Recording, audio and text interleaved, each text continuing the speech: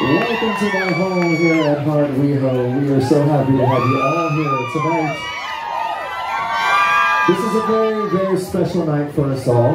We're here for many reasons. A celebration of life for our man, Aaron Carter.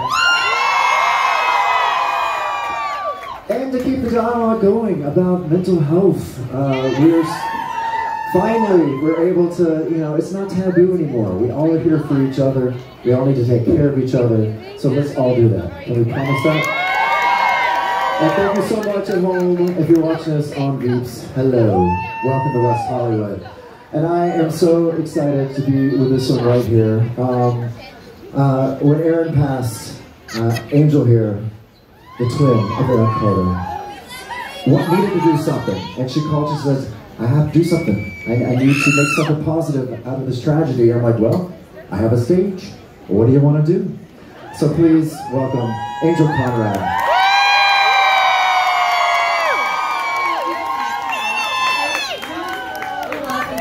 And I just appreciate you guys all being here tonight. It means the world to me. You know, a week after Aaron passed away, a fire lit inside of me, and I said, I cannot let him die in vain, and that something has to be done to continue the conversation about mental health and the stigma that surrounds it. So I went to honorsleeves.org and clicked on the tab, how can I get involved? And I said, I saw a fundraiser, and I'm like, perfect, I can throw a fundraiser. So I reached out to Joel, who runs Honor Sleeves, and my brother, Lance, and we've been working around the clock to put on this benefit for you guys, and to continue to raise awareness for Honor Sleeves and for mental health. So thank you so much. This is her first time on stage with a microphone, okay?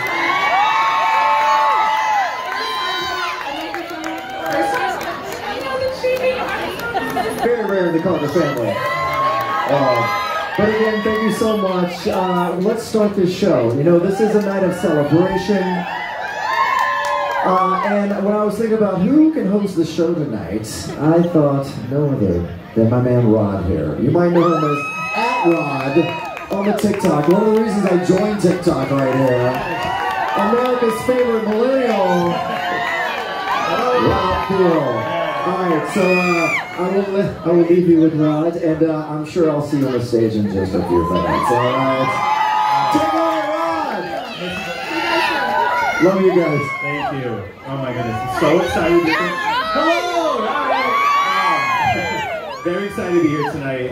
As many of you might know, mental health is something that is very near and dear to my heart, and so excited to be partnering with Honor Sleeves for this event. I'm so honored to be here with all of you. We have a night full of stories, of songs, of reminiscing and joy, and just want you to, whenever you see that QR code on the screen, scan it, make sure that you're giving to the cause, because it's a really important cause, like Angel said, to break the stigmas around mental health. First, we have a very special performance by friend of Aaron Carter, multi-platinum recording artist and producer, B. Howard.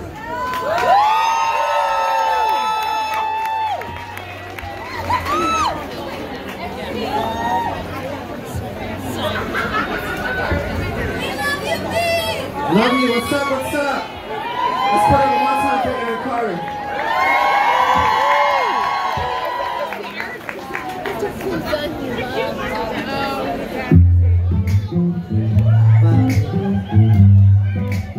Yes, let me get it!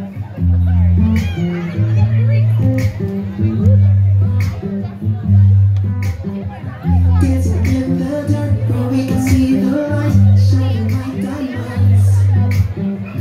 Feeling so alive, this night we never die.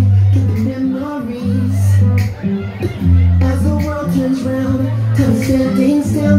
If it ever ends, we'll do it again. As the world turns round, time standing still. If it ever ends, we'll do it again. We are, we are, we are. We are, we are, we are. We are, we are, we are. We are champions.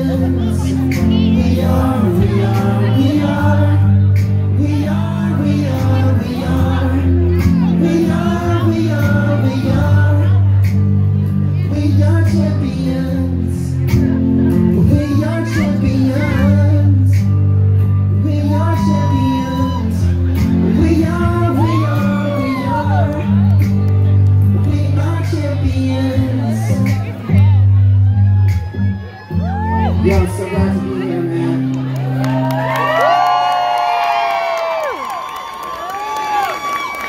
Like, you know what I'm saying? Like, you guys, this whole thing about, I'm saying, this event, it's a really special occasion to really, like, think about mental health.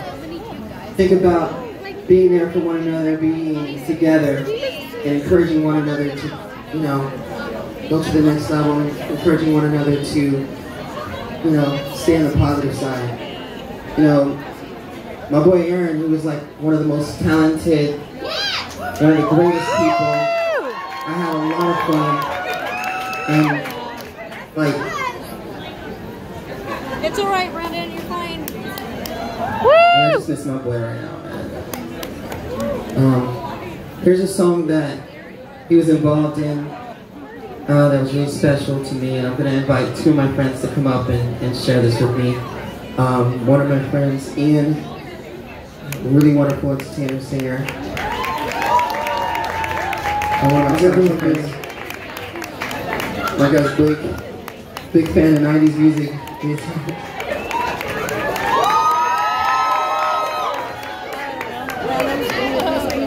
Alright, so.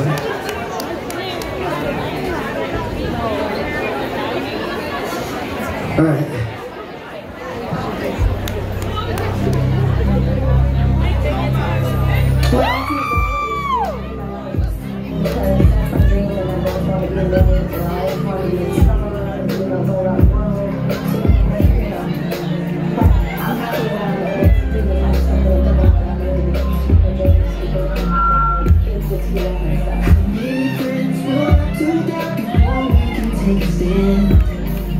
And how many children will have to die before we do what we can?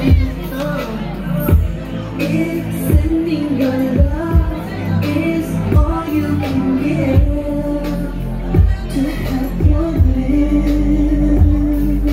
How many times can we turn our heads and pretend we cannot see? Hearing news of a broken love and one love of family.